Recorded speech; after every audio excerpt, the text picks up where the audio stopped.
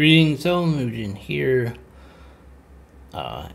doing a review on the Fallout series. I realize I haven't done this in a while, kind of forgot about it, so, oops. Now I, basically binge-watched the whole rest of the series, so this will be more of a review of the whole show. There were things I liked, there were things I didn't like. Overall, I did enjoy the show, series, whatever, call it, what you will. Let's talk about some of the stuff I didn't like. I didn't like that there was some pre-war drug that stopped ghouls from going feral. I realized in Fallout 4 they introduced the idea that feralism was discovered before the bombs dropped and they knew about it. So I suppose there could be a drug stopping ghouls from going feral, but from how they did it in Fallout 4, it seemed like it was kind of only discovered a little bit before the bombs dropped, so how would they know about feralism? I think the introduction of a drug from the past that stops them going feral, I think it's silly. That's my opinion. Take it for what you will, but yeah, I didn't like that idea. The other thing, let's see, some of the vaults being out in the open, the door being just plain sight, that's pretty lore breaking as well. All of them that I've seen in game were hidden either in a mountain, underground, or somewhere out of sight. This had beneficial effects of that they weren't easily targetable by enemies and other people, because they knew people were going to survive, so you didn't want vaults being out in the open so that the doors could be attacked openly, either by, like, say, China for nuclear bombs, or future raider types to try to blow open. Know that they said that the only way to open a door, no, you get enough explosives, you can blow that door off. So having any of the vaults wide open like that just seems silly, and obvious targets both in the past and in the present day of the show series and all that. Let's see.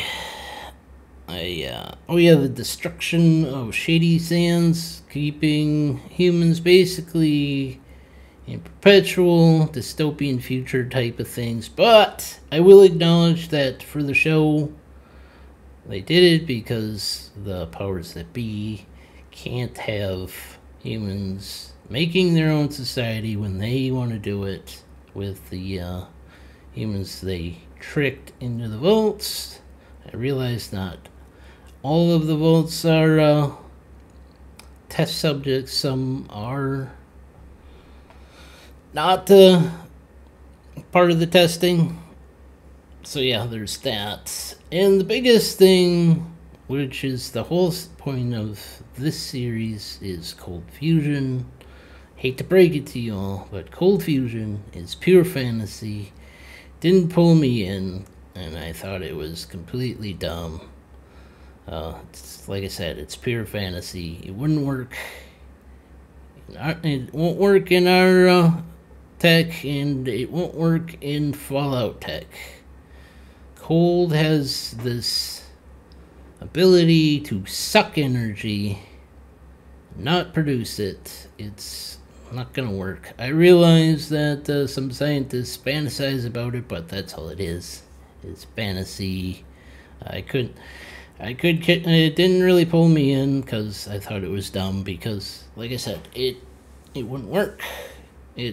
Cold just has this ability to suck energy. That's why you feel cold, because it's sucking away your radiant heat. So, cold fusion, I don't see how it could work. I mean, maybe in the future, way, way distant future. I mean, I'm dead 1,000 years kind of a thing. Maybe they find something out that works. But with the tech we got, no, it would never work. And this idea that the company's buying up tech to just hide on a shelf, that doesn't work.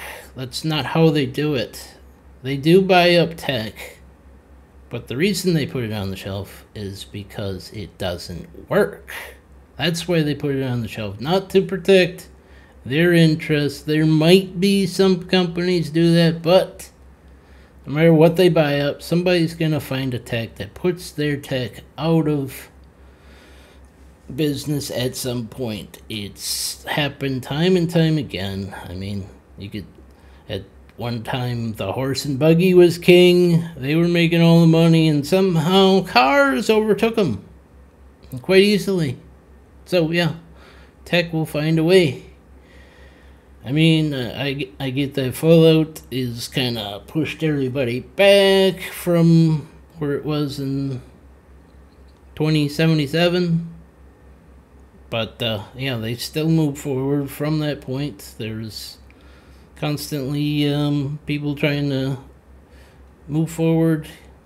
All the intellectual types that basically prove the point of the Brotherhood of Steel, that tech does not belong in the hands of certain groups of people, especially intellectuals that think they know better than everybody else. Yes, which is the whole point that I got from this series. I know a lot of people say that, oh, it's bashing rich companies and all that stuff. Yeah, I can see that. But to me, it shows that when you put intellectuals, give them unlimited power kind of a thing, they will destroy the planet in order to, quote-unquote, save it. Because they think they can run everything better than everybody else. And I found it to be what the show is about. And from what I got out of it, like I said, it's just a lesson in giving power to pretty much anybody. But intellectuals are very dangerous because they think they know better than everybody. They think they're the smartest people in the room. In the end of the day, they are not the smartest people in the room. I will trust somebody that says, I do not know, and I will find out, instead of, we know, we've run all the simulations and all this stuff, and this is how it's going to be because of the information we got. We know better than you, blah, blah, blah. Overall, I enjoyed the series. I was pleasantly surprised that it was actually pretty good. There were some cringe moments. Most of my cringe came from the excessive gore.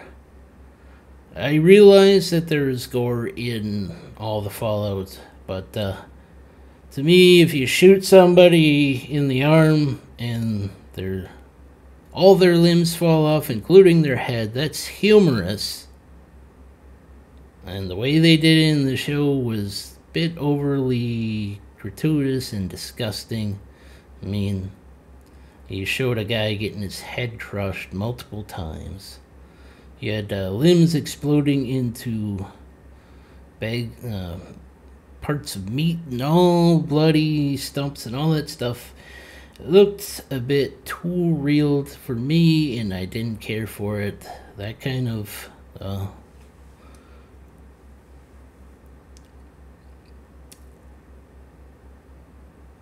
gore I do not care for. So yeah, again, overall, I enjoyed the series. I encourage other people to go watch it, and I will watch the season 2 and do a better job of doing a review as the episodes come out, or unless they do a full season release, I'll try to do what I did at the start of this one, but I let this slip, so therefore I had to do a full season review all at once. I think